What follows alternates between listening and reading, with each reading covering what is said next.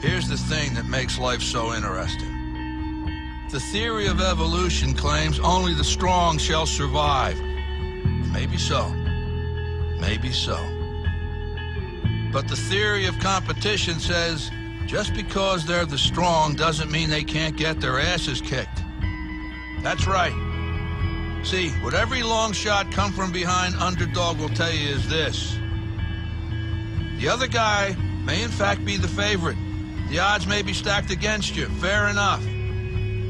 But what the odds don't know is this isn't a math test.